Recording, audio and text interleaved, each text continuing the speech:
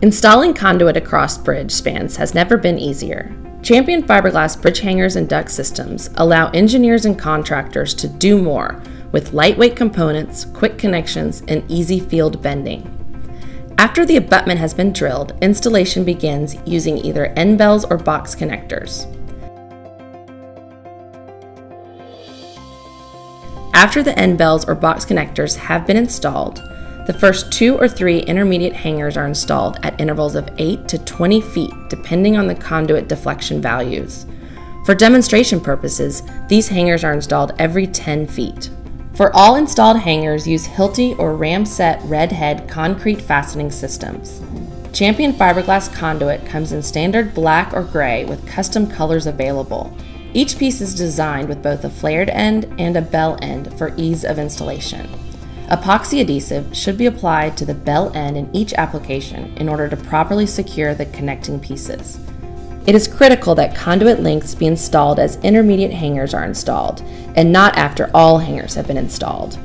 Assuming 20-foot lengths of conduit, insert conduit through the installed hangers toward the end bell, applying epoxy adhesive and sliding the conduit into the abutment.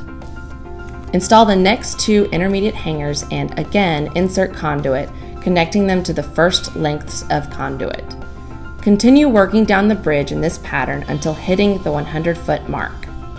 At 100 feet and every 200 feet thereafter, an expansion joint is installed at the quarter point or 25% of the total length of the conduit between the hangers for optimum performance. Expansion joints come in many sizes and variations, but each piece will have a yellow line to help guide your installation and produce the best results. Please follow all specifications for installation or contact Champion Fiberglass. Insert conduit through hangers to join with expansion joint, making sure that the expansion joint is positioned with the yellow line just visible. Doing so ensures proper expansion contraction characteristics. Continue installation of intermediate hangers and conduit until the 200-foot mark is hit. At the 200-foot mark, create a fixed point using an anchor hanger. In this demonstration, a standard 45-degree angle brace is used. For other angles, please consult with Champion Fiberglass. Split anchor rings are applied on each side of the anchor hanger to fix the conduit. Apply epoxy adhesive on the inside of the split anchor rings and snap them to the outside of the conduit. The split anchor rings are installed tight towards the bridge hanger, leaving no room for movements. Continue installing intermediate hangers and conduit for the next 100 feet before installing the next expansion joint. The process continues for the balance of the bridge length until the next pull box or abutment is reached. The process is simple and straightforward. Lightweight materials reduce crew size and eliminate the needs for cranes. They reduce the overall load on the bridge as well. See our Champion Duct catalog for proper choice of conduit dimensions such as standard, medium, heavy, or extra heavy wall.